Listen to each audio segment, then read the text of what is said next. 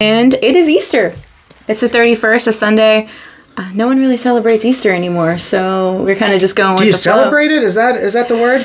Well, they don't really call it a holiday anymore. That's fair. You don't really have any days off for it, so... We thought in the days of the pastel, we would bring our guy from Death of Color here. That's right. Yeah. That was a good intro. I like that. All right. Yeah, I'm an Easter egg. No personality.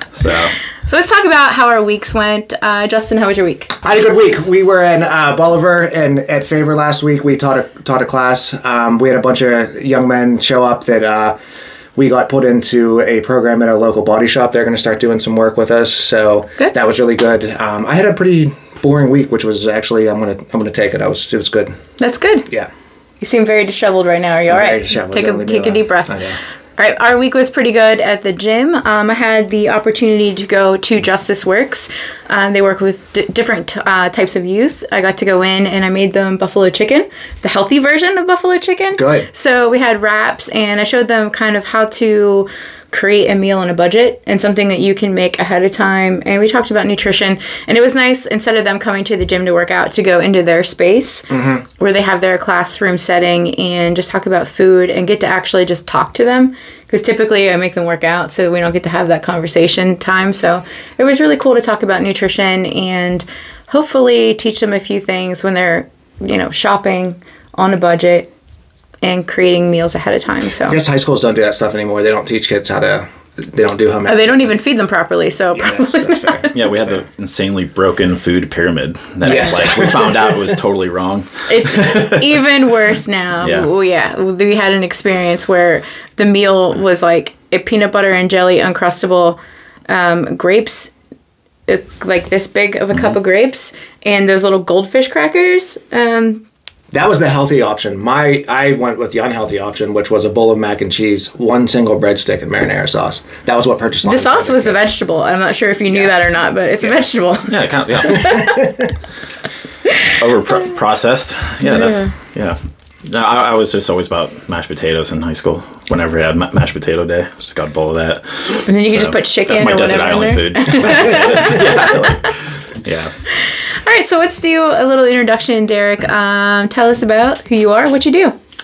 I am Derrick Robert Smith from Purchase Line. I went to high school with Trista and Justin. Moved away from the city after high school or to the city after high school and started finding myself in the city.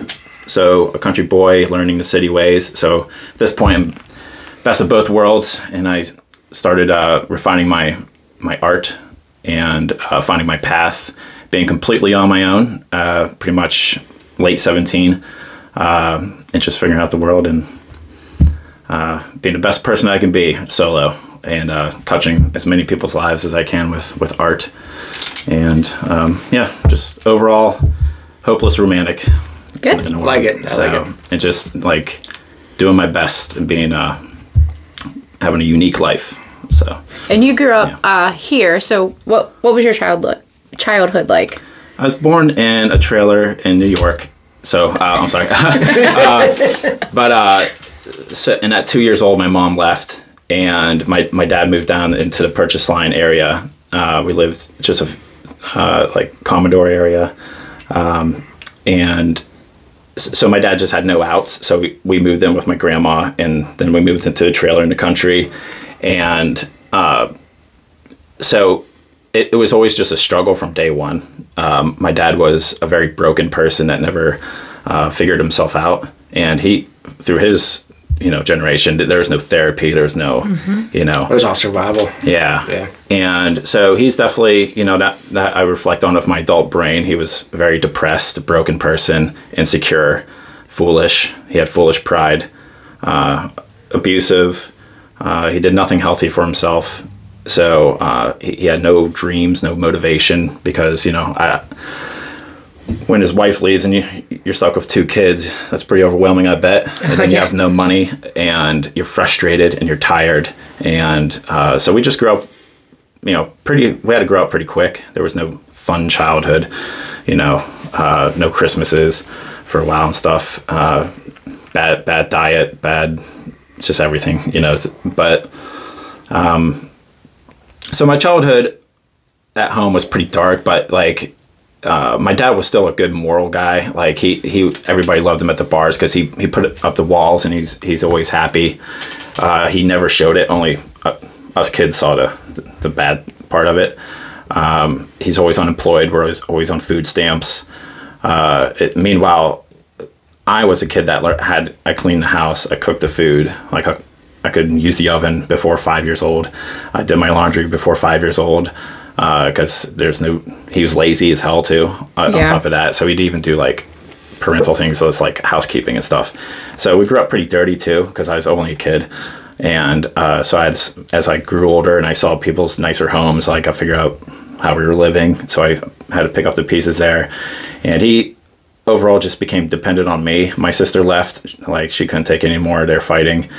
She went through a whole litany of things, but it was just me and my dad for a while there. And I was pretty much his butler and emotional support and stuff. And then at 18, he had this kind of crazy rule. He had like these old timey like rules that made no sense. Like, so after the army and I moved away at 18, you're on your own kind of thing. So that probably left me with like severe abandonment issues. Oh, I'm sure it did. Besides like the mother leaving and stuff and like coming back sometimes and leaving and stuff like that. But, so she did go back and forth sometimes? Yeah, she'd pump fake me that she's coming back and leave again and stuff. She's like Lucy from Charlie Brown pulling the football off. Like actually moved back in or came in for like a while? summer and like then she realized, oh yeah, my dad sucks. And like I was a kid that just never I didn't do the stereotypical like hitting the wall and mad at my mom stuff and like blamed her for everything, because I don't know what's in my head to not do that stereotypical acting out stuff or whatever. I'm very blunt, like down to earth as far as how I assess situations. So there's no emotional things I was like making my, building my life off of, like with divorce and stuff. Cause I just looked at him like, just, like overweight, has a limp, kind of dumb, like ignorant. And, did you just describe me? Yeah. Like there's nothing that would attract a woman to stay. Mm-hmm. So no shit. You put the blame on your dad. Yeah, well, I just like, go get yours, Meg. Like that sucks. You're in a trailer with a guy that's like is obviously going to be here forever. You have kids that you didn't plan on. I never like don't have to waste it on me. Like, we made it just fine. Of course, there's times in my life where I see mothers and sons and daughters like being at their best, and I wanted that. Yeah. But at the same time, what she would have suffered through to be around would have been probably worse for us, because she would have took it out on me and my sister. She probably would have, over time get poisoned. Yeah. It to being really, really shitty. So, so be it. So I just had to grow up quick. That was my childhood. And with little dabs of like hope and that's where the art comes in, because I knew I had something if I only pursued it, like you read about, you know what I mean? So as bad as things got, I'm like, I think I have a way out. It took me a while to get it, but there's always hope in my eyes. Have you talked to your mom since, or when she left the final time, you just haven't? No, I just let people be, like, because the damage is already done. When they do the things, like, it's too late now. Everything has happened. Yeah. There's no getting you back. And I know I have the power in any relationship I ever lost to get them back. But I'm the one that has to sleep at night knowing I had to do all the work. Yeah. And I wouldn't believe that you loved me the entire time anyway. Yeah. Because you didn't knock on my door, I did, to fix things. And I can't get over that. And what I learned all these years, like, you have to meet me halfway. Every relationship, halfway. Mm-hmm. And for a very, very long time, up until only a couple of years ago, I was going way beyond halfway for people. So, and that's about the abandonment wound that you talk about. Abandonment issues are so real, and for so many different family issues, friendship issues, and they show up over and over and over again in your life if you don't learn to like heal them, and they affect your romantic relationships. They affect all kinds of relationships, and I found it interesting that you keyed in on that, because a lot of people have no idea what that is. They're like, well, like I said, there's a wiring in my brain where like the way I got around was watching my dad was a living warning device. Like, don't do that, because he just screwed up all the time. Yeah. So where like you might just imitate your parent or just do what they're doing. I kind of looked at him and watched the people he interacted with, and I just picked their body language up, and like, they're annoyed, they don't like him, or they think he's dumb, or he doesn't know what he's talking about, he would embarrass himself and all that kind of stuff. So I'm like, oh, that sucks, don't do that. Yeah. And I went through my life, like I made it all this way by just, like, it's gonna sound shitty, but there's plenty of them in the world. You just watch losers fail. Yeah. And there's no shortage of examples. If you have a good moral balance of like what is wrong and right, like, oh, don't do that, you know, don't be obese, don't do drugs, don't get divorced, don't cheat, don't hit, you know, all these things there's a lot of people setting the pace to like, don't do that, you know, because that looks like a terrible life to live, because it is like toxic traits that will just leave you to like have not a fulfilling life. I'm happy you were born with an old soul. Like, because a lot of people would not have figured that stuff out at 5 years old. I still haven't figured out half that stuff. I still. Well, I always went like, I don't want to be that guy. Yeah. Like, that's why I tell them, like, don't be that guy. You see that guy yelling at like a McDonald's employee? You want to be that guy? No. So like, just don't be. You know, something. I've made it my mission when I see someone treating someone poorly to stand up for the person that they're treating poorly. Like, and it's uncomfortable. I hate confrontation. I always say, like, I'll run to China before I'll fight with somebody. But now when you're confident in yourself and you see someone being wrong, to like, if you have the power to stand up and say something, like someone, you know, a service worker getting yelled at, like, hey, you don't have to do that. Yeah. You don't have to do that, and standing up for people. And it takes a lot of gumption to do it, but I think that we need to start doing that, because when you see someone being that guy, we need to let them know it's not okay. Yeah. Like, it's not okay. What age were you when you started like making art? My dad, which every story ever tells me I take with a grain of salt, but apparently when I was like 3 years old, I took 4.5 hours to color this balloon in. But I did it perfectly. Didn't go outside the lines with an orange crayon, and that's kind of what started it. And then around 5, 6 years old, Bob Ross was on PBS. Oh yeah. And so I started out with oils. My dad somehow got enough money to buy me a little canvas and paints and stuff, and I just started doing. And oils is a lot of people try to avoid that, but I started out in a harder one and a more expensive one too. And I just started nailing it. I just followed a book. Like, there's a Bob Ross book, step by step. And I just taught myself. And I did it so well, teachers didn't even believe me when I showed them, even though my initials were in the corner. Yeah. I'm like, that was so frustrating. I'm like, way to support me. Right? This is how I got one thing. This is how you kill dreams early, huh? Yeah. Like, yeah. But I liked my art talent because it made me feel like I was worth something. Yeah. That's when my dad was the proudest. My dad was an insane like sports addict. Like, would watch sports as not his team. He was like the gamer of today that's always in a chair, to the point where there's dead skin. Like, he never left it. So he wanted me to be like a pro baseball player. Like, he just wanted that dream. But at the same time, even though I did all the sports and everything, I still had the art thing on the side. But that made him just as happy as me doing well in sports, and that made me happy that he was happy. Well, it wasn't. It's finally he was proud and not just like pissed off or depressed about his situation or whatever. Because he loved showing me off, like every parent. Yep. And the art thing was, he'd always leave off with that. Like, he's a good artist. He's a good artist, best artist in the class, all that kind of stuff. So, yeah. Yeah, art was very important to bond with my dad and make me feel like I was worth something other than trailer trash. I was going to say, too, that probably gave you some value with your dad. Like, you felt like that was how you won his love and affection by, like, look what I did. Yeah. And then him going and bragging and showing that he cared about you because he wasn't doing it in other ways at home. Yeah.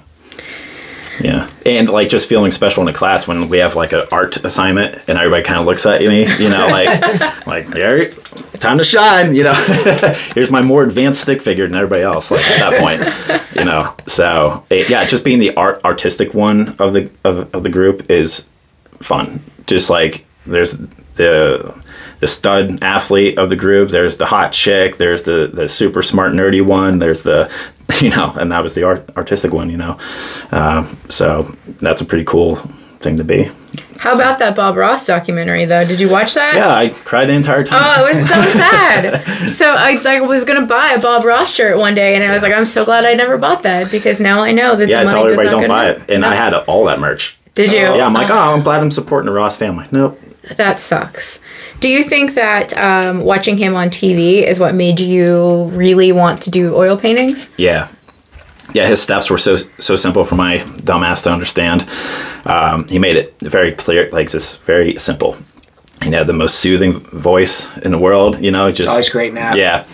Mid-afternoon nap voice. It was perfect. He's like Jim Nance whenever he's announcing the Masters. You just lay down on the couch and just go out. Yeah, and his process was just so simple. Like even I could do it. Anybody. That's why he was so successful, because anybody could paint. Do it if you just follow the steps. Like people say, "Oh, I don't have God-given talent like you. I'm blah blah blah." I'm like, I wasn't like pushed out of the box with this. Yeah, like you can learn art. I always tell people the only difference between me and like other people, like you can learn steps and how to do circles and shading and blend it, all that kind of crap. But I think where I differ is like I just have an eye. I see a vision of like how it should be laid out. Yeah. Better. Do you see the finished product before? Yeah. Yeah, I can't see. I'm not like that. I not at all. Yeah. Even building stuff, anything like that. I can't see it. So it's literally got to be step by step, and then it turns out completely different than what I probably that half ADHD you have. Half ADHD. Well, that's quarter actually. I'm going to use this word to nauseating, but the romantic part of it is like I do have a vision. It never turns out the way I want, because that's the way of the world. All right. But you have to trust the process and what it is, and you have to let it be. And go in layers, just like life. And there's layers that people may not even notice, but you do. Yeah. And you have to let it organically create itself. You try to control as much as you can, but at some point you just have to let it be and trust the process. And I feel bad for this generation of kids with art. We traditional artists are a dying breed. Yeah. Kids are born not with crayons and finger paints. They're born with iPads and eye pencils to draw, and like it's on me. Like it's there's a process of painting that teaches you more. It's not about the image.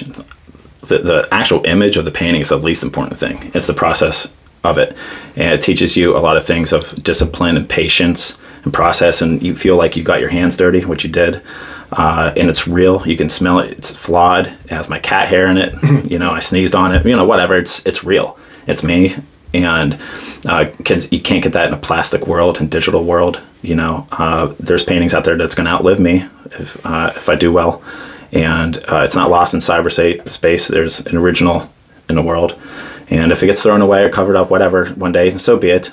But that's the real stuff. Everything I do is real, and it's messy, but it's awesome. Because it's we'll talk about this in a little bit, but like your attention to detail. So I was at a reveal you did, which we'll talk about in a little bit. But you, our namesake Leroy, which we kind of dubbed with the rooster nest in gym therapy, like the sparkle that you captured in his eye. Like when I saw that painting, like I was just like bawling, because I remember you would see that in him when you looked at him and you talked to him, like that spark in his eyes, like what attracted you to Leroy, and you caught that. And that was one thing that it always stands out to me, that attention to detail that a lot of people don't have. That's the first thing you see in that painting is his eyes. Yeah. Yeah. That's the most important part too. That's where everybody looks first, so it's very hard, like important to nail the eyes. That's the first thing you learn when you paint is, besides structure and everything, like nail that eye. It has to be wonky. Hard. Yeah. It's just, and my favorite part is when you put that little dot of white and it just looks like the eye. It doesn't look like an eye until you put that dot reflection. Yeah. And it kind of follows you around the room no matter where you're at. Yeah. You did it right when the iPhone recognizes as a picture. Like all right. It's a square. It does. Yeah, it does. When I pull up Leroy, that painting comes up in my... So I'll send you a picture of the painting you can put up here. Okay. But it is in the background at my studio. Yes, it was in the one we did 2 weeks ago about women empowerment. So what did you do after high school? You said that you went to military. What branch did you go? I went to the Army Reserves. I I went as a traditional, like, I love weird things, but like people never even believed me when I said I was in the military because who I am and everything. Two things people never believe about me. Never did drug in my life. I was in the military. Yeah, that's... and truck driver. I don't make sense. But that's my life. It's pure just chaos like that. But so I joined the Army because I was stereotypically had no outs from the country. I didn't want to be a gas well person or a Sheetz employee or a Walmart employee or I don't know. Like I just didn't want to. You wanted to get out of here. Yeah, I wanted more in life than whatever you fall into. It's a job, and I have a whatever wife with kids I can't fucking afford or planned on, and I'm just overwhelmed, and like I had too much of that in my life as examples of like that's not a good route to go for me. So I did my very best. I'm like, so I had to leave here as much as I love the country, and there's a lot of beautiful things with the country that I'll never lose in here, but I knew for my own good, like I was never meant to be here. I was never a kid that like I didn't love mudding, hunting, fishing, drinking beers in cornfields. Like I just wasn't. Nothing turned me on that way. Even though I tried it all, that culture really didn't click to me. You don't like country music? No, I didn't think so. I go to a lot of concerts, and I would if you want. Like I don't give a shit. Live music, my friends, I don't care. Me too. But yeah, personally, I'll never. But yeah, so I didn't really adopt the country bumpkin lifestyle. That wasn't for me. So, and my dad did not obviously save or plan for my future in college or anything like that. So that wasn't coming. I had no money. So I joined the military for my recruiting in high school. And I didn't join it because I have any level of rah America. I don't have that either. I don't vote. I'm not political. I'm not religious. I don't have any stance on anything really. I'm just putting my head down, just trying to make it. And so I went to the military just to get out. So my heart was not in it. Would I do it again? Yes, because it did kickstart me to being a way stronger person. It does teach you that if you're not there just for the politics of being in the military or whatever, like I think everybody should serve just like Israel, like 2 years, because you learn things from you, not even from the weapons and the jobs and stuff like that. It's just the physical things you learn about yourself, just how you push yourself physically, stuff like that. Yeah, getting smoked for the first time in my life, and pushing yourself physically that you didn't even think was possible. And on top of that, meeting my first black people, first Jewish people, first Mexican people, actual diversity for the first time. Mm-hmm. So culturally, I started getting kicked off from just knowing pretty much only white and just actually experiencing what this country really is with all these cultures and backgrounds and ethnicities and stuff. So like I never came back. My dad wasn't racist or probably a little bit homophobic too, but he's country. Yeah. But me and my first gay people stuff like that too. Like it's just my world from like knowing nothing in the country to all of a sudden being plunged into my first flight, my first out of state experience, my first like being away from home, being on my own with like a bunch of strangers that don't look like me, that don't think like me, with different backgrounds, mm-hmm. and challenge my brain academically with the Army, and more importantly physically. What was crazy. I'd do it again, even though nothing came of it. I never went overseas or anything like that. But so from the Army, I went to PTI, which is a technical college, with a good buddy of mine, Tyler. We just roomed together. So that was a nice transition for me to not completely be on my own when I go to city. I had a friend from high school, and we'd lived together. And that's where I explored graphic design out of the Army.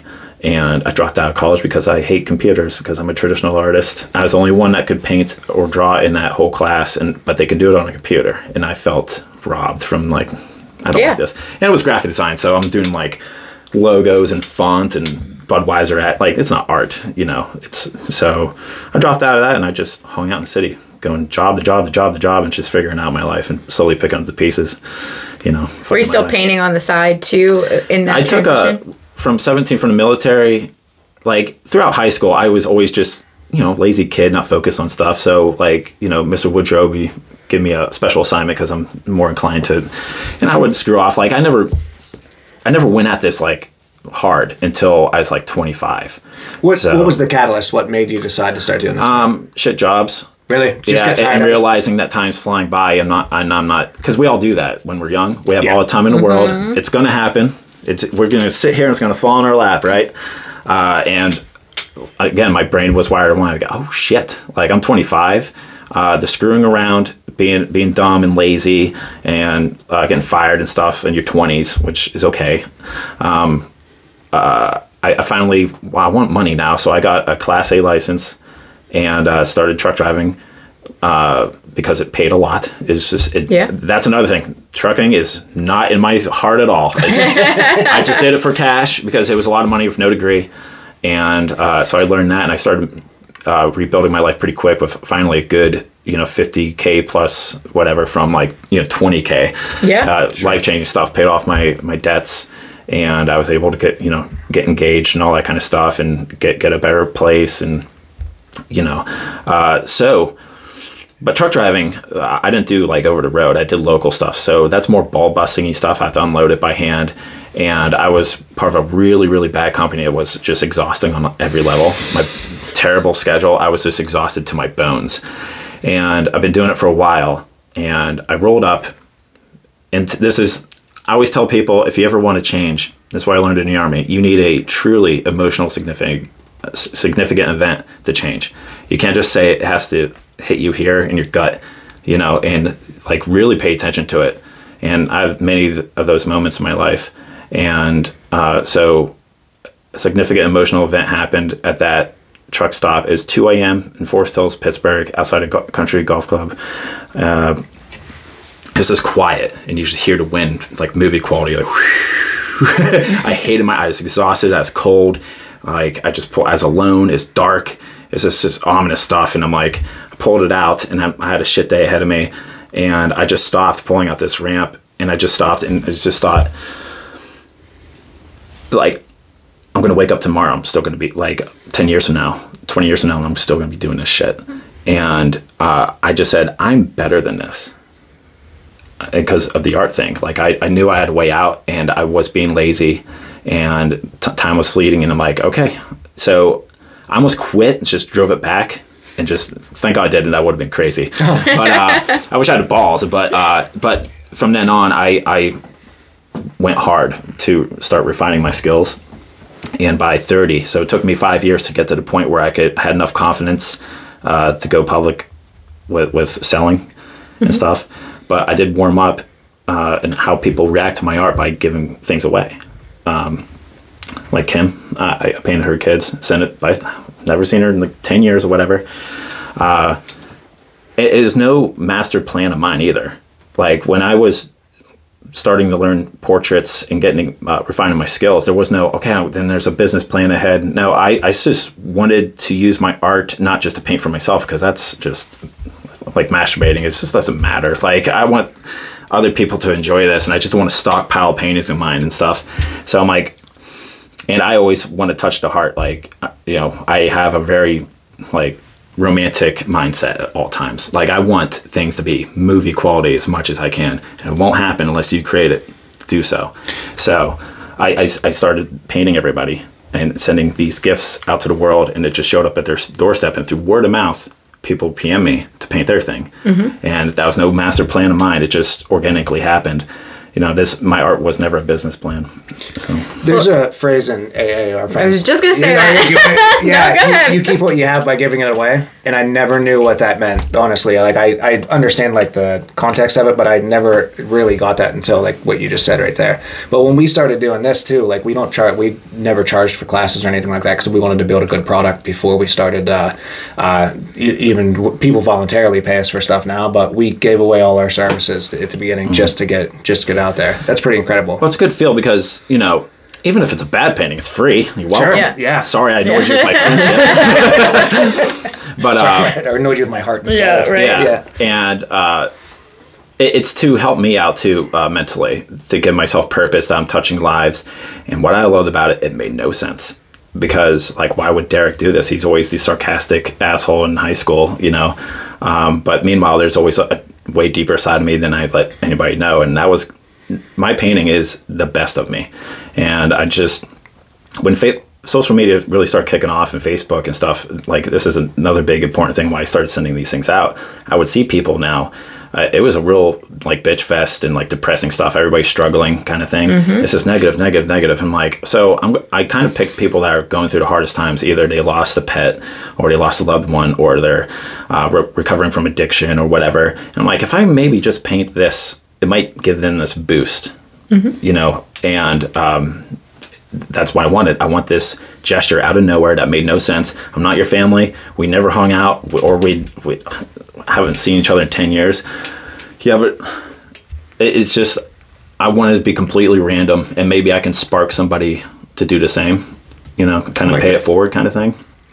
And I'll keep doing it to the day I die. Like save one was kind of like my mentality, like save one, you know, because there's a lot of times where I look to the horizon and no one's there, you know, and I kind of want to do that in my one small way with art. I can't do it all, you know, but you know, I'm doing better than most with that.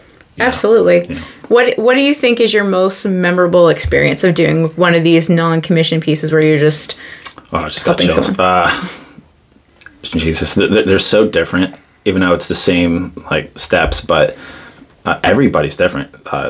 There's no. I mean, Leroy was. I have top fives, I guess, if there's ranking, you know, because some people were closer to me than others and stuff. You know, I have from corporations to what we did, you know, very intimate stuff. And I do them at Comic-Cons too, reveals, you know. It's always a cry fest, like everybody, like, in hugs, because it's a touching thing. And because you just know this painting, like, I didn't blow it, but like I sacrificed 40 hours, 50 hours, 60 hours, 20, whatever it is, for seconds of a smile. And I think they all get that in a moment. And maybe that's crazy by me, but I have something that like no one can take from me and us, like in that moment and stuff. So everybody's unique. I never had a bad one reveal because that's always risky. Like, talk about anxiety, you know, like, I'm like, this is why I'm really good with it. Like, cause I put myself in situations where it's sink or swim right in the deep end. I'm like, I'm knocking on this stranger's door in a lot of cases with a living room full of mourning people. Usually I'm always painting dead things, you know, usually. And so the tension's already there and I have to nail it with a painting, you know, and they don't know me. And I don't know them, and I don't know if they even like the size of the canvas, the style I have, the colors I choose, the portrait I use, you know, the reference and everything.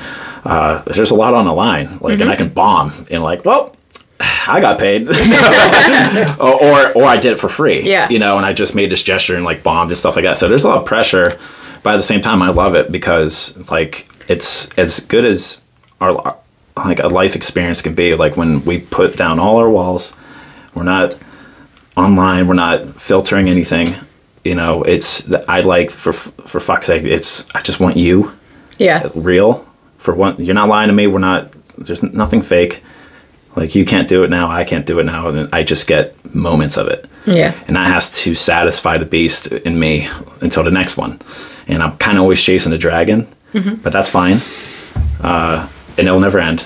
But yeah, so when I go to the grave with no children, no one hold my hand, like I'll think about these reveals. I really don't have a true favorite, to be honest, because I love them all. Yeah, you know? And they all come from a different experience. And just to talk about like how many hours you put into these, you have to do research to it as well, because, you know, looking at Leroy's lime green was Leroy, the rooster, Leroy, all of that in the background. He's wearing a picture, like one of his best pictures that you used, and you captured all of that. And that's something, you know, you weren't close with Leroy, like you didn't know Leroy. You knew Deidre, you know, his family, like his sister and his mom. I actually didn't. Yeah, you know Miss Moyer, didn't you? I knew none of this. You didn't know Miss Moyer? No, because I wasn't in those webs like we talked about. I wasn't in anybody's webs. I didn't nose into any, like, I just didn't even learn people's family lineages or anything like that. So I'm like, when he passed, and it was just a gift for Deidre. But I did put on Facebook Live, like, can you please let me know who her parents are, where they're at, and stuff like that. And then, like, you know, Catherine's like, that's our gym team. Like, oh my god, you know, I'm like, all collecting. So like, all this stuff is random acts of kindness for me. Good that's for you. really cool. Yeah, so it was all just Deidre. What do you do to like research that when you know someone passes? Like, you didn't just figure that out. You had to look. It's the eye thing I mentioned before. If you're a good artist, you know what looks good. Yeah. You know what I mean? Like, so you can tell who doesn't have a good eye. So we can find that out in our profile pictures. Who has a good eye? Like, who has bad pictures? You know, out of focus, bad angle, bad lighting. You're just everything. Like, you can tell who doesn't. Yeah. So it's kind of like when someone like, hey, I lost my pet. I'm like, send me every photo you have. Instead of, like, and I go through them and I figure out how I can marry it into a background to make it interesting. I just don't paint like green background, sticker you know, I want to have an art edge to it too, besides just nailing the likeness. So and I definitely want an effect where the look looks unique, and I want to catch a moment, you know, hopefully. And sometimes, like, references are so bad I can't do it because it's so out of focus, or they just don't have the, you know, I'd rather not. I learned that the hard way. Yeah. So it has to be, and I barely got one from him that was good enough. Mm-hmm. So, and the less I have to make up, because if I miss a scar, a freckle, or something, it's not going to look like the person. So reference is really key. So it's just my eye will catch, like, ones. I'll go through it like there it is, pretty much. And that's the one. Yeah, that's the one. Art's your escape, huh? Yeah, and, you know, and I obviously I'll hit the background of, if this is a gift, say, I'm like, okay, who were they? What's their favorite color? Do you want their name in it? Do you want the death date? Do you want flowers? Do you like all this kind of, just so for Leroy, like, it has to be Kawasaki green, you know, and that's how I married in with the chicken. So the background is as interesting as the foreground, and then all the layers of airbrushing and clear coating, glitter and everything, that to make it way more interesting to look at than just a portrait of a person. You know what I mean? But I learned that over a lot of time to make it just a little bit more attractive to look at. It was crazy too, because I had just got this rooster tattoo, and then that is pretty similar to what you have on there. I was like, wow, it was pretty remarkable. It was like one of those feelings. And you also do Comic-Cons. You go to those, like, all over the United States, right? Yeah. What's it like showing a celebrity a painting of themselves? It's awesome. And I do it purely for novelty. You know, at the same time, with Comic-Cons, I just fell into Comic-Con instead of, like, the smug Whitey art festival you can find in, you know, Napa Valley or whatever the hell, you know, where I'm just painting birds and, like, really safe PG things for people's, like, offices and walls. Like, that wouldn't keep me interested. So, you know, and I have a nerdy level like everybody. You know, I love, like, video games and pop culture and stuff. So I started, like, I want to have fun with art. You know, these art festivals are like, they have jury that you have to pass, and it's really, really prestigious and smug, and I don't like that. So these Comic-Cons, like, I'm painting, like, fun things like Sub-Zero or Deadpool or whatever the hell. It's a lot more entertaining, and I can do whatever I want. And the show itself is entertaining because of the people out there. So cosplayers and comic book nerds and all this kind of stuff. And it's people watching, like, on speed. Like, it's awesome. You know, so it's an entertaining show. That's why I, like, bring strangers with me to see it. I try to share my world with whoever wants to come. And with the celebrity stuff, they're there to make money. Obviously, they're charging per autograph and stuff like that. So when one comes up, I obviously want to paint a celebrity, so my prints get sold for that celebrity for people to collect or get signed themselves. So you try to, like, okay, you know, Scarlett Johansson, whatever the hell, she's going to be there, so I'm going to do a portrait of her, so I can probably sell that portrait to, like, a mega fan, get it signed, blah, blah, blah. So when I choose I just don't paint anybody. I kind of have to dig them and have to have an interesting enough character to paint. And when I do this really big painting, put my big dick on the table pretty much, and like there it is, and there's a whole wow fact. There's usually like 100 people in line, so it's like an advertising thing that helps my booth out because they'll come find me, or they'll come find that original. And I also might book the celebrity for a commission, or like a retweet, or like I'm just taking a shot in the dark. Sure. You're not 9 times out of 10, no, but you miss every shot you don't take. Yeah, absolutely. Pretty much. So, and it has worked out. I got a couple celebrity clients from it, which is great. These are like little things in my life that like let me know I'm not doing it in vain. Mm-hmm. Just for me. Like I'm just nailing things I could. My whole life has been a get what I once meant to have as a kid. Mm-hmm. Like my parent really put in my head, like, you're not going to see Hawaii. You're not going to sell art. You're not going to be well off. It's always a struggle. So I'm always proving it to him and myself and my family. Like, hey, look, I made it. Yeah. And you could have had this, by the way. You could have had all this. Yeah. I think I was truly meant for my efforts, pure strangers. I think I was truly meant to be like an ultimate family guy, to be a part of a big family unit, be a key member in a family.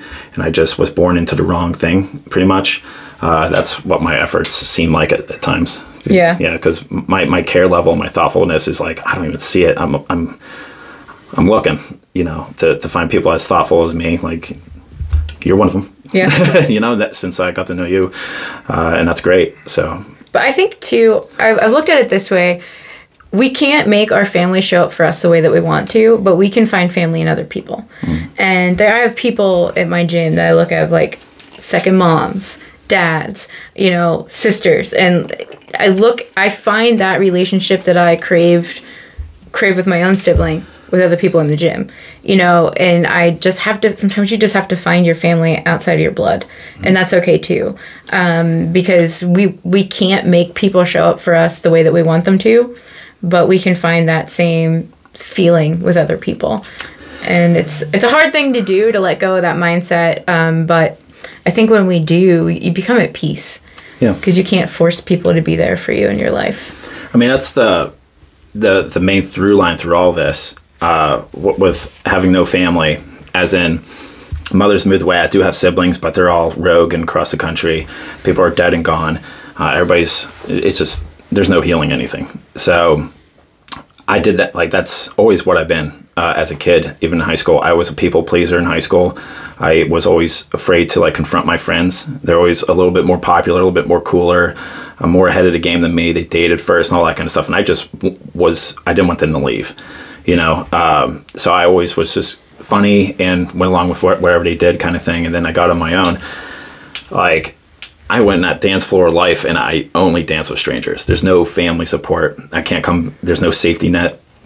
So learning how to make strangers friends and hopefully into family is all I've been doing for, the last 20 years of my life.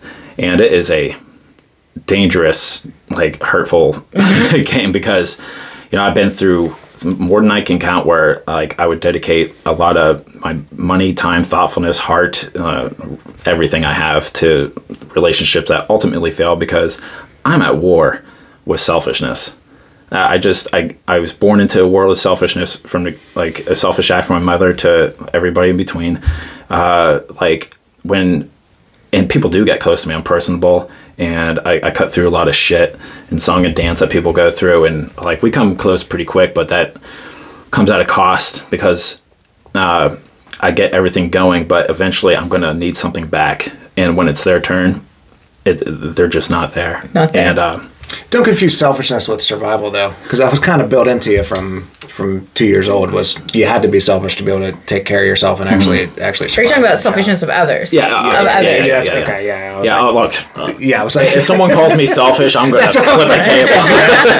That was my bad. No, and I know it's like a very basic human personality trait to have, is selfishness. But I'm not talking about like survival is like getting food and shelter and clothing and shit, but just I'm trying to set an example, God damn it. Like, I'm in these homes, and I just dedicate significant time in my life where I'm not going to get it back. The number one thing even my wife says this to me, you know, like, why would you? They would never do it for you.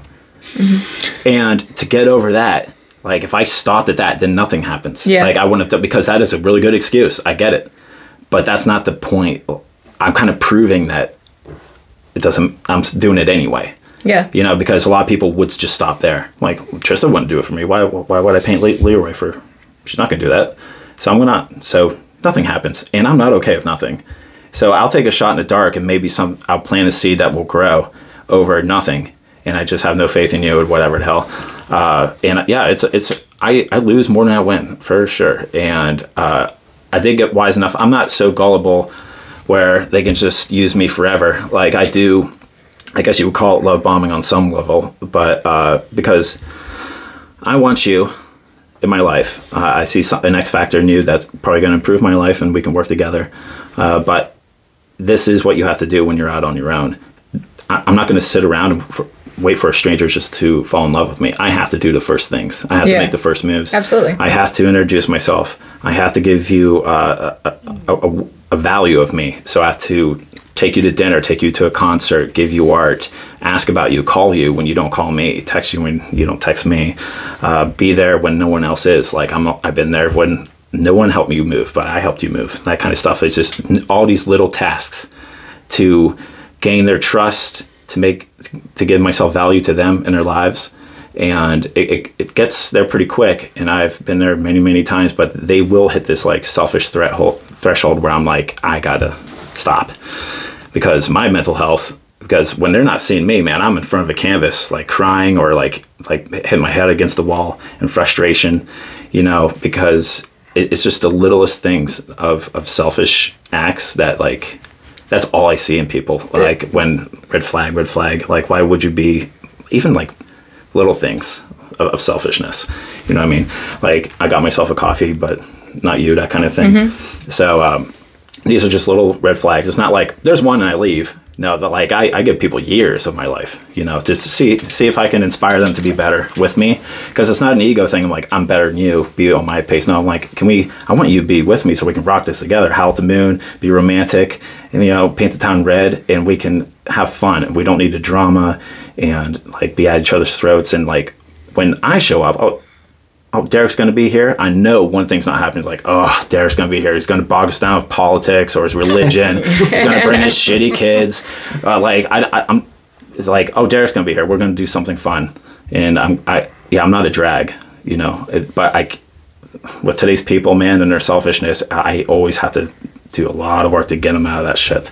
So one thing I want to touch on, you talked about, like, when you give something and having an expectation, as you say, my Buddhist sleeve, like, I listened to Pema Chodron, who's like a famous Buddhist nun, and she wrote a book, and one of her books, it was about giving a gift without an expectation of how people would react. And she said she learned this lesson because she sent someone this like extravagant gift that she knew that they really wanted.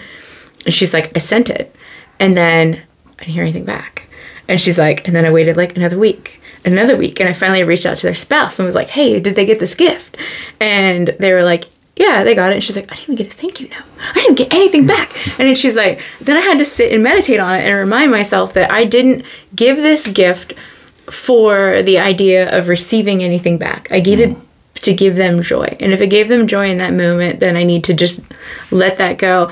And when I started doing that too, I stopped taking things a little like less personal, as personal attacks, because like, I'm a recovering people pleaser. If you remember me from high school, like, I could have molded into whatever you wanted me just so you would let me sit at the table with you and you would like me. Yeah. And I would be whoever you needed me to be at that moment, just so, again, you wouldn't leave, that you would like me. Yeah. And it's so exhausting. Yes. It's exhausting, and you're always thinking a step ahead of like, how do I keep this person in my life? What do I got to do? What do they need?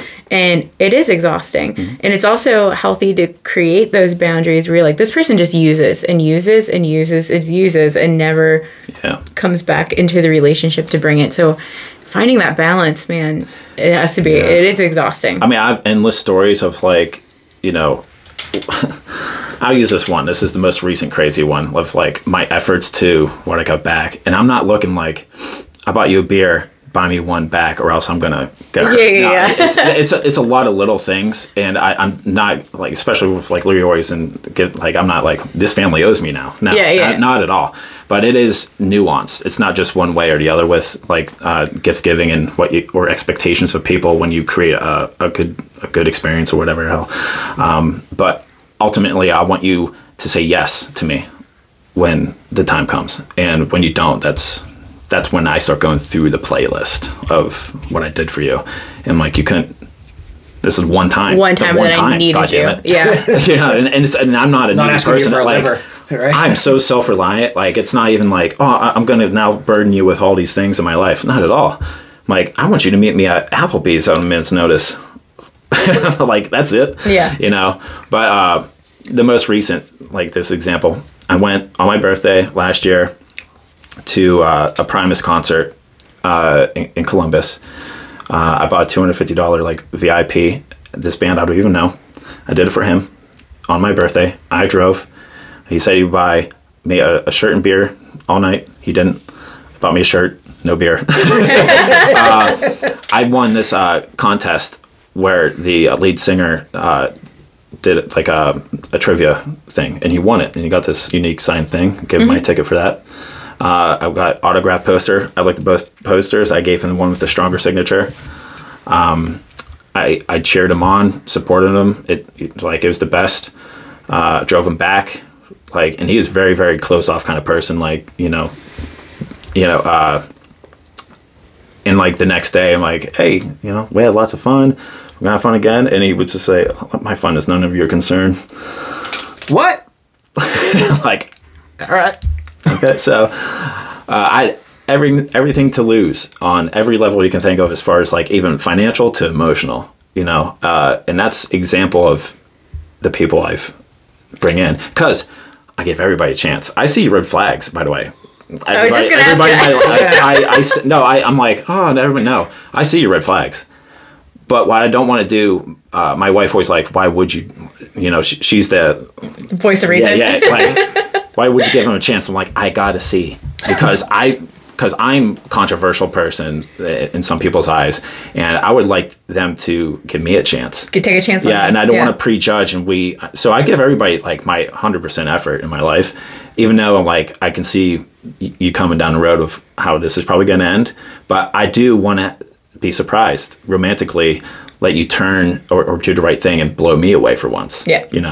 So I think that's meeting me halfway. Like, all these grand gestures I do for you is easy. That's the easiest part. Yeah. But that selfish mindset just stops people so much, because they first think, what's my time? What's my money going to cost? It's before, how's Derrick feeling? That's such a weird response that you receive too. Like, I can't even because sometimes you can say, think ahead of like, maybe this person's getting the wrong impression, but that's a very, very strange response, and it's sad that that happens. And that's just, it's always kind of like that. They'll hit this line of like, you're hopeless, and I got to move on, and I do cut it off, so I'm not just always stuck in a toxic relationship where I'm like suffering and they're getting everything, but it costs me, man. It's very frustrating. And I spare no expense, from emotional to financial to like, I'll find a stranger in this world that might be family. But after what I've been through in the last few years, finding myself and almost like ending it all kind of shit, I did hit like strides and new rules and reset a pace for myself. Do you think you kind of attract people that are, in a way, it's almost like self-sabotage? Like, you find the people that like are the hardest to get like to, the chick that and you're always dates like assholes. Yeah. I feel attacked. Believe me, I'm like, Trista again. No, man, like it's funny, because for sure I have my mom in me, and she's like an ex-bar slut kind of thing, but I have so many walks of life through the city and my art and jobs and everything. I have every walk of life. It's not just a type of person. Mm-hmm. I have everybody, like, and we'll see. And I take in everybody. Like, if you ever like go to my Halloween party or a birthday party, like, there's just a pit of different walks of life. It's not just country people or goth people, Yeah. or sports people, or prep people, or parents, or singles. Cornucopia of Yeah. people. Yeah, like, Yeah. but that's my life because I live a completely alone, like, random life, and I go where the wind blows me pretty much, and, like, that's pretty cool.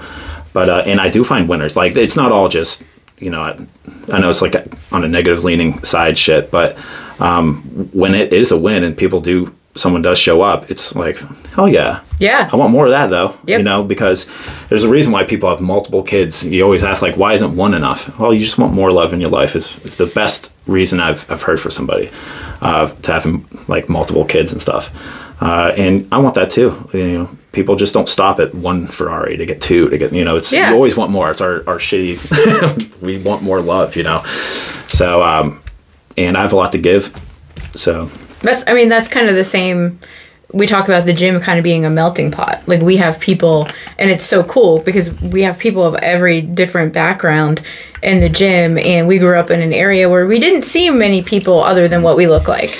And I think the best thing I did for myself was moving to Baltimore and getting exposed to different cultures, and then coming back and, like, you learn how to be open, and you learn, like, there are people that think different than us, and they live different, and they had different experiences when we all living here kind of had the same experience. So you bring in, you just attract all kinds of different people just from the light that you emit. Let's talk about you almost quitting art. What year did that happen? So 3 years now, 4 years, something like that. Around 2020. I think we were all having mental breakdowns around that time. Yeah, it was probably a year before, like, COVID hit, something like that, where I was, or maybe right in, I don't know, I can't remember. It's a wash for sure. But This last 4 years really seems, it doesn't even make sense. Like, when I hit 30s, things were looking good, and then I lost my dad, and then that's where shit started going south for me. And I didn't think I'd even cry for him or anything like that, but he was the one and only family member in my mind that was losable where it mattered, I guess. Yeah. Still your dad. Yeah. You know, I lost him out of state. He was in Michigan. I don't know if he's cremated or buried. I just got a phone call and from my brother, and that was it. But what people don't know with, like, I was going to talk about it one day, like, at a gallery, but I don't care anymore. But my main goal was, as an artist, I get a lot of people build their own narrative about me, which is some of it is pretty crazy, to, like, how much money I make or my agenda of doing it, and the stories I hear from, like, and it's all built around people's egos or insecurities, like who I am, why I do what I do, and I did it just to get him back. Like, there's one major thing. If I just made something of myself, maybe I can get him back, you know, and start rebuilding and shit. So when he died, my main goal of making it as an artist was done. Yeah. So now I had to do it truly alone with, like, not that, like, dream goal, which was a pipe dream, but it was cool that I was still in the background at all times. Mm-hmm. And so my main goal as an artist was done. It wasn't money. It wasn't ego or anything like that. So now I had to carry on with, I don't know, doing this for strangers with very little return, like, for money. I don't give a shit. I grew up poor. Like, I could do it again. I don't like things. Like, I don't need things. It's nice when you can, but it's not required. My art was not a business thing. It was to keep me healthy and help others, kind of thing. And then everybody didn't do so well with me that I thought was close to me after that death. That, you know, the close family strangers that I made in my life, from the family I married into, did the worst things. My wife did the worst things, I guess, as far as, like, recognizing what I needed to carry on this thing. It's hard when people are grieving because you don't know how to show up for them sometimes. Yeah. And I was difficult when I was grieving. Like, I know that. Like, I'm a difficult person when it comes to grief. Yeah. So I think it's scary for a lot of people. They don't know how to show up for you. And I'm completely out of practice with grief because I'm not a family man. I'm not around grandma's dying or, like, you know, any family deaths, and there's no family unit eating sandwiches after the thing to cry with and hold your hand. So yet again, I'm in this world where I had to do something on my own yet again, and I have to do it the right way to maintain my home and my job and not fall apart, turn to drugs or anything like that. I just had to suck it up yet again in my life. And, you know, the people that could have been there went on this kind of, I got a kitten to like fill a hole. It sounds silly, but I got a kitten to like fill this hole in my life. I got it from the McGuire's farm. It was just meant to be. And because I got that kitten, I should fill this hole. There's just a campaign of shit talking me on this text chain of people I've, you know, made dinners for, art, all this kind of stuff. Just like, he's an asshole, he didn't ask you, blah, blah, blah, like, get over it. Like, you know, just being the worst thing. Dumb, idiot, selfish, prick, like, over. I'm like, what if I brought a rainbow home? Like, I didn't bring a prostitute home. You did adopt a kid. Yeah, I didn't buy a new car that we can't afford. Like, I saved another little creature to love, and that really like threw me. It just exposed people's selfishness yet again. Yeah. You know, and they were selfish all along, and they had no foresight. Like, I tried to set an example for so many years of like seeing beyond, like reading in between the lines, you know, being there. They just weren't, and it just tore everything apart. And I just felt like really alone. And like, these are people I don't even talk to. That text thread, my mother-in-law, best friends, you know, quasi friends, they're all gone. Like, their red flags were, I had to leave. But, you know, so that put me into like a spiral of like wanting to give up and everything, because what's the fucking point? Yeah. You know? And I can't even imagine a world where I would be that selfish. Like, I can't relate. I just can't. I don't have that mindset. I just don't. And so when you live like a long life, I was in my 30s, and you go through like abuse and poverty and divorce and pedophile baseball coaches and like all, the army and all this kind of shit, you have to have callous on you to make it through. Like resilience. Yeah. And you get so callous where like, I wish I can cry at things that you probably should. So I turned to drinking so I could feel. Mm-hmm. Because I got really, my sober brain is so disciplined. I hate it. So I wanted to cry the right way and think, like, I like the way it turned me into that. But not out of control, though. Like, I'm too smart for that. I always saw that, even though the light of the tunnel was just a pinhole size, like, I knew I was going to get myself out of it, but I just needed to mourn by myself because I don't have practice mourning. Yeah. I just don't. So I had to figure out mourning for the first time with nobody holding my hand, you know, because I had no one in my life that gave a shit enough to do that the right way, at least. So I had to figure it out on my own again. And art wasn't doing it anymore.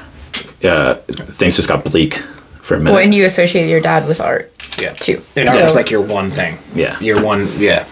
So, but I went through a process because I've done it as a kid. Like, I know how to pick myself up. I've been doing my own therapy ever since I have memories. You know, there's no therapy as a kid and stuff like that. There's no support like that. So, like, the way my brain was wired, I always figured myself out to, like, not do the stereotypical life ruining things like drugs and like hitting women and cheating and shit like that.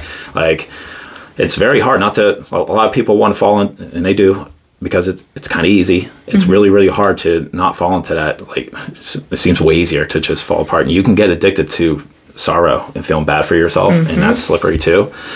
I was definitely addicted to being sad for a minute, and everything I painted I have a chip on my shoulder. You know, I was using this in my art though. Like, it's really, really complicated, because that was also very motivating me to prove them wrong and pick myself up, and harnessing this like terrible feeling and putting it out on canvas, because that's all I had. Like, you can channel that shit. You don't have to just like fall into it, you know. And through time, and time heals, and I got rid of a lot of relationships that were fruitless, and that helped a lot. Even though, you know, it's hard. Like, it can't be like this. You know, I was really stubborn to like, I can save it, but to let it go finally was really good for me. I don't come back home anymore. I burned every bridge. I just cannot relate to my country friends anymore and their mentality. Like, I feel like a foreigner back there now. And sometimes you just outgrow people in a different way too. And I don't want to, because I don't hate anybody I lost. I miss them. I love them every day. But I know what they are and what they're capable of. And for me, if that mattered to them at all, they weren't doing it, so I have to move on. Mm-hmm. And it's a very painful decision, because ultimately I have to be selfish to move on from my home and everything like that. So it's really complicated, and you hope that you do the right thing, but you definitely burn the bridges, and you don't want to do that to them, ghost them, and leave them, because they did love me on some level. So yeah, I'm just gonna miss them. That's a lot of time wasted, I guess. I don't really see it as waste, because they made me who I am. I'd do it again. I'd do all these terrible relationships again, because it made me a very charismatic, interesting person with life experiences and stuff like that. It's very important to me. I'd do it again. I look at it too, like anytime that there was love, it wasn't wasted time, because you still had love in there in the mix. I mean, as someone who went through a divorce, like, I'm the same. Like, I only want good things for the people, even exes, whatever. Only want good things for those people, even if that means that those good things aren't happening with me anymore.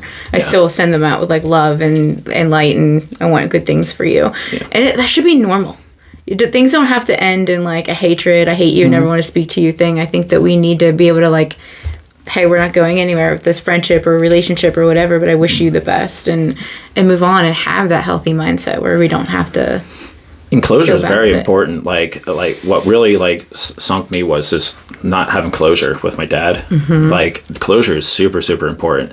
And with today's culture of like online and everything, it's all just shallow, like ghosting. You just never hear from them again. You find out you're blocked or whatever.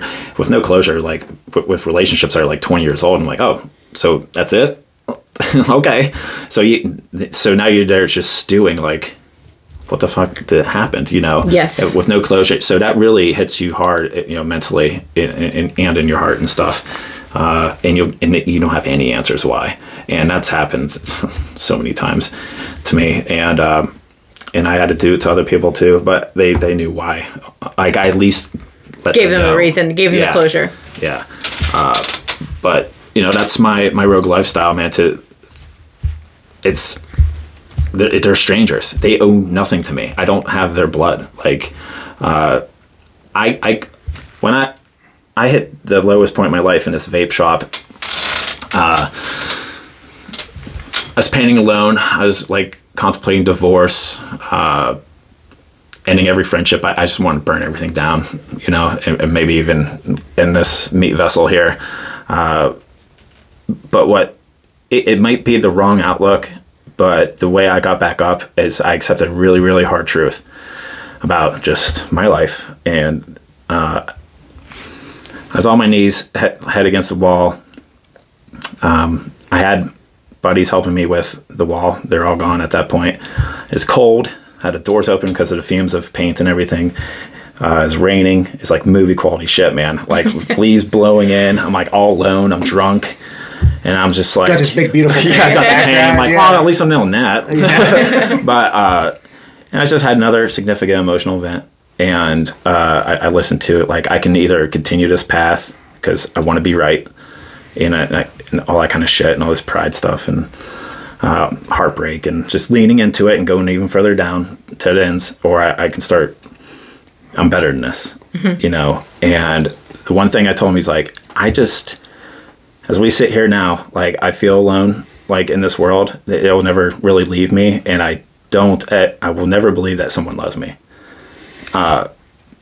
Where I started really hurting myself is because I wanted it so bad, and I'm okay, and I kind of just lightened it up for myself, like, people do love the shit out of me, but they love me like pizza. Mm-hmm. The best I can get out of people is pizza love. And you can love the shit out of pizza. You can love the shit out of shoes. But at the end of the day, you can go without shoes and pizza. Yeah. That's how I am as a person with the love I get and how I lose it too. Because you can love the shit out of me for a minute, but you either had too much of me we're not enough or whatever. And like, but you can't live without me. And they are. Every one of them are, you know. And I had to accept that's like, start at 2, man. My mom set a pace. And my dad reinforced it. So, but despite all that, still doing great, you know. Still married. Yeah. Still going, That's good? great. Like, yeah. well, the thing why that went so hard is like, I put my marriage up against anybody, you know. I give Michelle every opportunity, husband giver. Like, I don't burden her with my last name. I don't burden her with a kid. That's her choice. I don't have male ego things where like, you must carry on my name, you know, like, where's my son? That kind of stuff. I don't have that ego. I don't crush her dreams with like forcing her to have a child. So if she doesn't accomplish her dreams, she can't put it on me. I didn't burden you at all with these like traditional things. She doesn't have to cook. She doesn't like, she doesn't have to be a breadwinner. She doesn't have to be a dreamer or talented. Not saying that she's devoid of all these things, but like, I gave her as much freedom to be who she is. Yeah, to being a married, you know, first world chick. You know, I've been as cool as a cucumber, man. And yeah, it's crazy. I don't have enough love, I guess, for what I do for other people, because I'm okay with sacrificing a lot of things. But you got to show me some light, like, somewhere. You know? So, yeah. What's your network like now? I'm sorry? What's your network like now? Like, who's your crew? Since that pizza love thing that got me off the floor, I put everybody there's a new like pole I have, like it's like 5 feet. I am only interested in like cathartic moments, I guess, or whatever. So I've been hitting concerts like crazy, traveling as much as I can, just rocking art, crushing beers, eating burgers, you know, just living in a moment, saying yes to everything I can realistically say yes to as a, you know, working professional man and shit. I said, you know, I am the guy that will show up at Applebee's on Ms. Notice. I will be the guy that goes to a Pence game on Ms. whatever. I just say yes, because when you do lose people through ghosting or death, I always make it a point to tell whoever's around me, if I'm mourning with anybody, I'm like, we have to live a little bit more for them now. Yep. Like, because what they would give to say, choose a couch over going out to a concert, whatever, you say yes to this shit. And that's a whole nother bag of cats with people's attitudes about living their life. Like, you think you have tomorrow? Mm-hmm. Like, oh, then I just tell it, you haven't lost enough yet then. If you have that mindset where you can choose the couch over living your life, you know. And I have all the excuses. Everybody else does. I work tomorrow. I'm tired. The couch is awesome. My favorite show is on. Yeah. You know, I just hate. I don't have kids. I understand that to a degree, but work it out. There's always a way. But people just, especially in our age, they kind of just settled in. And I'm not there yet. I've lost too many lives from ghosting or death to be lazy and not live for them. Mm-hmm.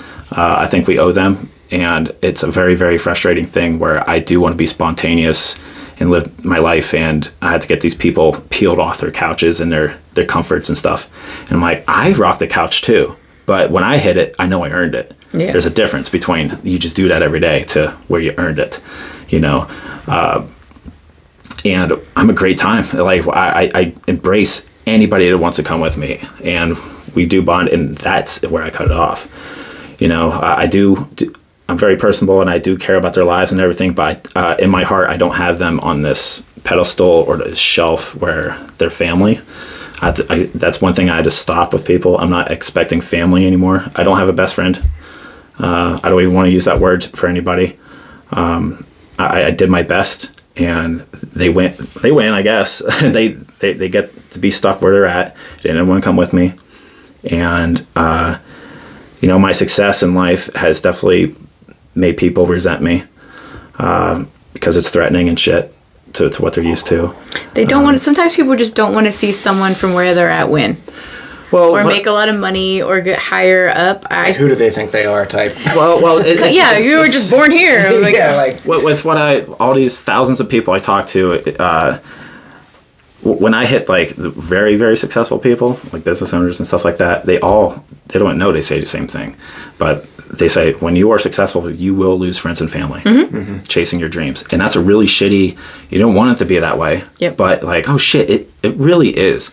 And honestly, people, you can see it in cliques and groups and where they go every week and stuff like that. They're totally, they need you to be at their level or lower. And that's where people's sweet spot is.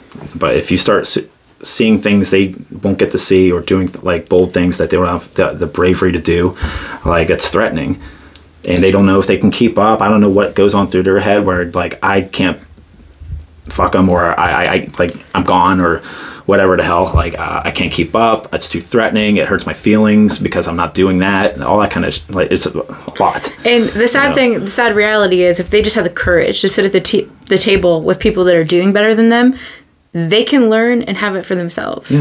And envy's a bitch, and it ruins a lot of things, and ruins a lot of opportunities for people. Like if you just take your envy or your jealousy and you learn from it, use it, you can use that energy, that negative energy. Yeah. Because it's really, really frustrating. Like, by the way, I'm not coming in here with like this crazy ego. Like, look at me. I'm like, come with me. And guess what? I can still learn from you. And I am trying with you when I could choose anybody else. There's a reason why I picked you, because I see something. I hope like you have it in you, but they want to be stubborn and right. Like they put their firmly in the sand. They just want to stay there. And I can't be right. That's the biggest sin. You know, even though all around me, I'm showing that I'm right in a lot of ways, you know, it's on many levels. And it's threatening, I guess, man. I don't understand. I don't want to understand it either. I don't want to relate to how they think, because they'll, you know, alter my shit. But all I can do is provide a path where, yeah, I'm sorry I'm the first one, but you can come with me and we can make each other stronger. That's the mentality I have. Not like I'm always has to be better or whatever, because what the fuck do you think I did? I looked up to people that were better than me. And it is a thing. No one wants to admit, like, no, we're equal at all time. No, we're not. Does the salmon ever eat the eagle? No, there's just like, there is better and stronger out there, and go find them and be a part of their life. And by just being around them, you're going to be more successful. Absolutely. You know, from their just mentality. Like, show me your friends, I'll show you your future. You know, it's just how that goes. You know? I did a breakfast with all of these women entrepreneurs. We all just sat down, started talking business and strategies, and like in that past year, having meetings with them, a couple of different places. Like my business grew twice is what it did the previous year, just by you learning from other people. And these are women that are running huge successful businesses. Like you can always have room to learn. And I think that we're so afraid of being compared for other people's successes that we shut it down and be like, well, no, I don't want to hang out with them. They're above that. Well, people say never talk money or how much things cost. I'm like, I do it. That's an insecurity thing that they need to work on. Like, I'll tell you how much I make, or how much my booth was, or how much that painting was, or whatever. I'll tell you. And that's threatening to you. That's something you need to work on. And I understand the other thing, because it like upsets people. I'm like, that's an insecurity thing, you know, because they're going to compare I know why, but I like to challenge people, you know, with that kind of stuff, you know, like, why are you feeling that way? So if I lose you to that, then good, you saved me a lot of time. But you could embrace it, you know. You can just hand out a book, and it's called The Origins of You, and it talks about all those different wounds: the attachment wound, the insecurity wound, the money wound. And it's really interesting, because like that is where people tend to not grow from those wounds, and then you do lose friendships and you lose things. But I think it's good that you're asking people in your life to kind of to meet you where you're meeting them. I don't think that's unreasonable at all. One of my favorite moments of yours was whenever you did the reveal for Kevin Malone in The Office. How was that? Brian Blumgarner. He commissioned me. That's one of my celebrity. I have him on my phone. That's crazy shit. We're like, it's happening. You know, like, these are things where like I come back home to people that kind of just stayed there from whatever reason. And in my opinion, they're better than that. Sorry. But I'm sorry I have more faith in you than you do yourself.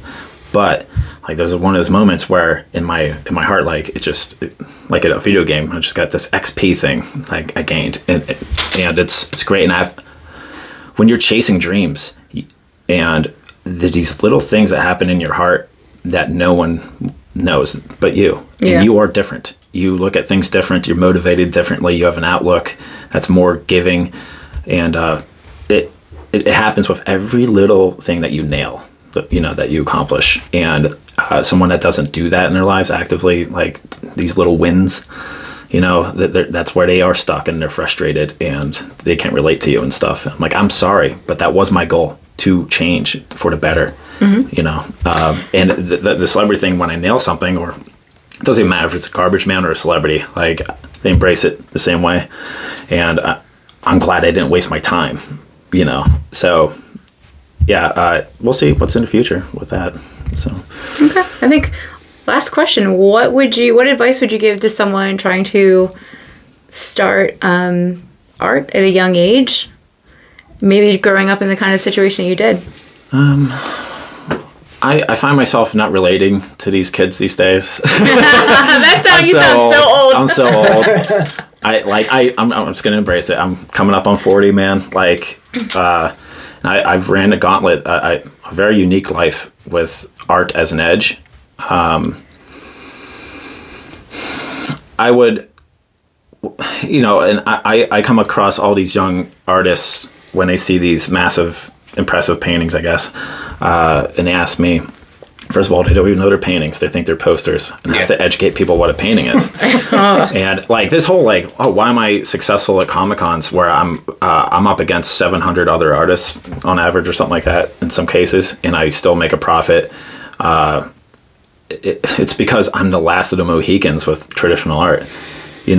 It's like Rite Aid and Walgreens right next to each other. It's the same damn thing. Like when you do that, you're not going to be successful. So when you go down Artist Alley and it's digital, and pretty soon AI. That's AI. I was going to bring that up. So I tell every person at Comic-Con that asks about my art and how do I begin or what do you do or blah, blah, blah. I'm like, don't go digital.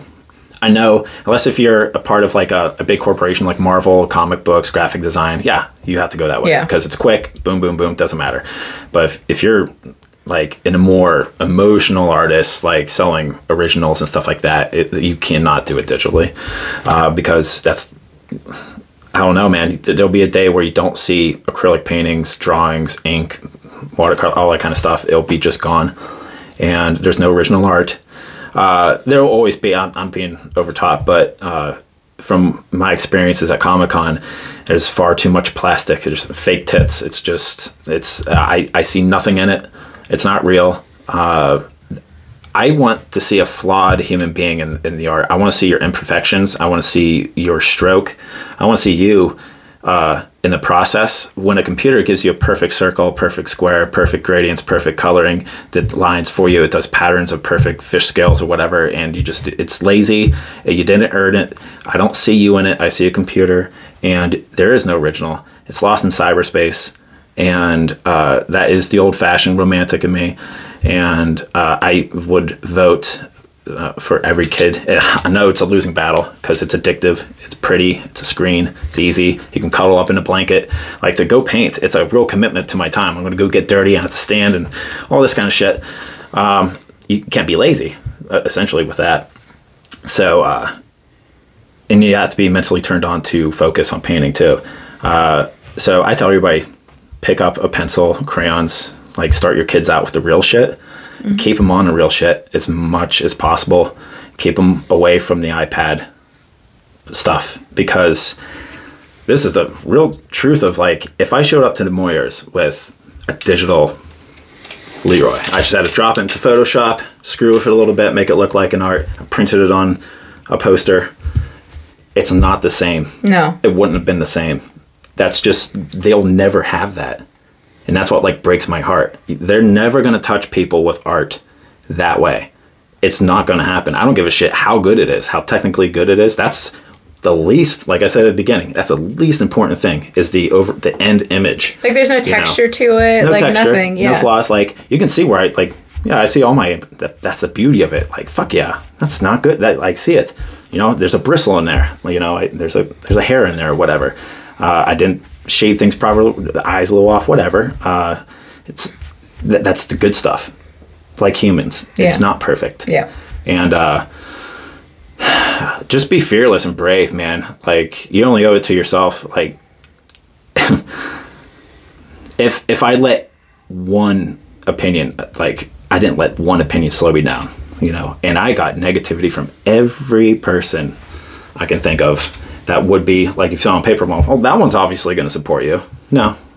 Like, there's no people in this world, way more than yes.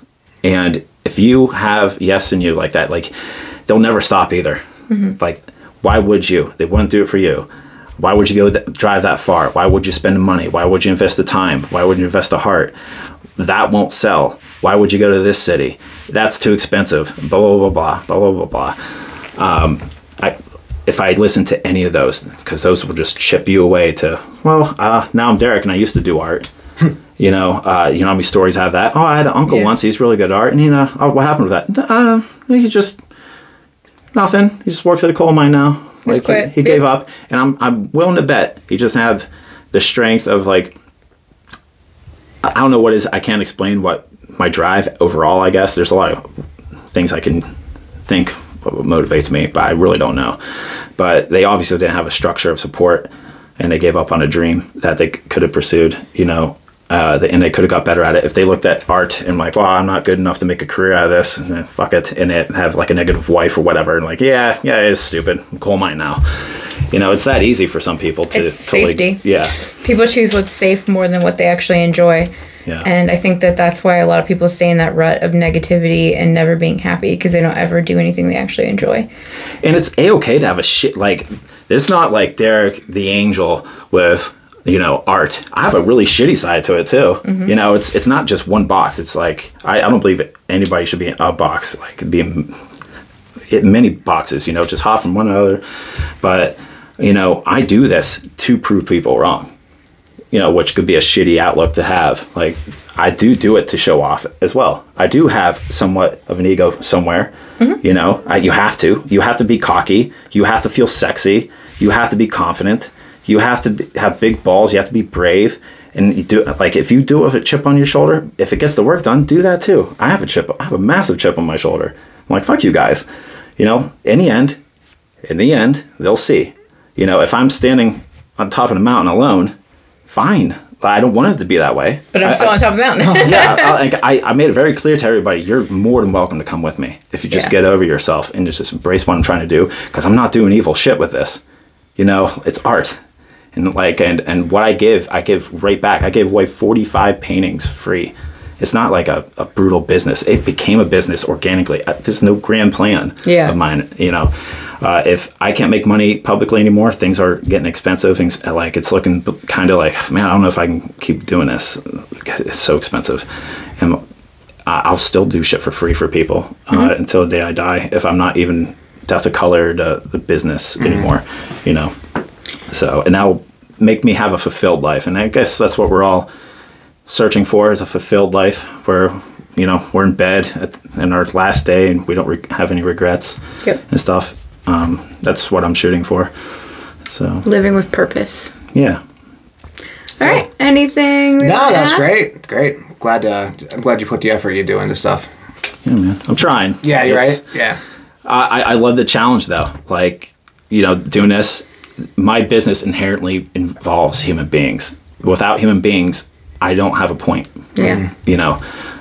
Would you do anything if there's not humans there to support you and see what you're doing and stuff? I need them, but it's a double-edged sword. Now I have to bring people into my life, and it's so dangerous. But I'm okay with taking risks, man. I'm not afraid of the challenge to get hurt yet again. But that's totally fine.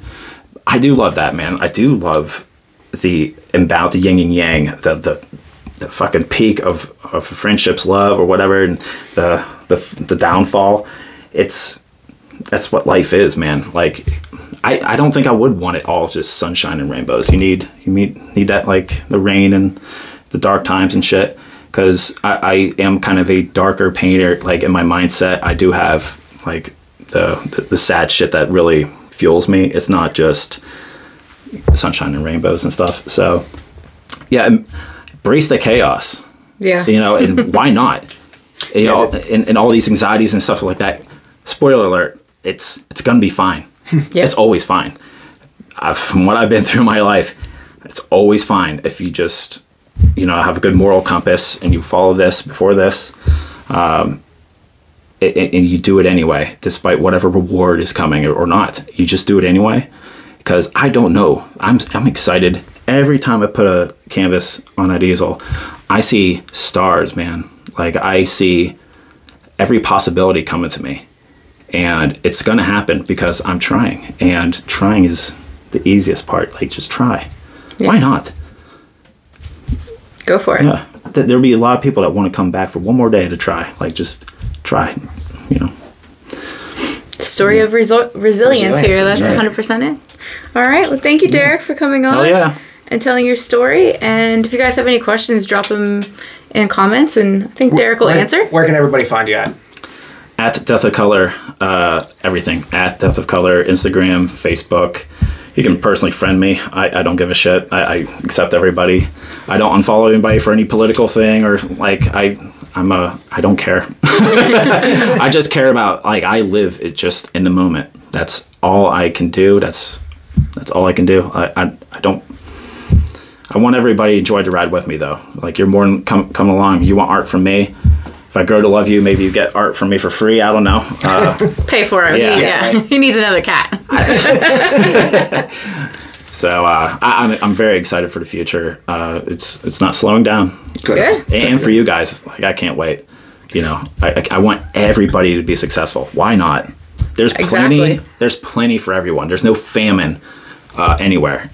Scarcity mindset is not going to get you anywhere, for sure. Yeah. Let's rock it together. All right, guys. It's easy. Love you. Bye. Love you guys. Go outside.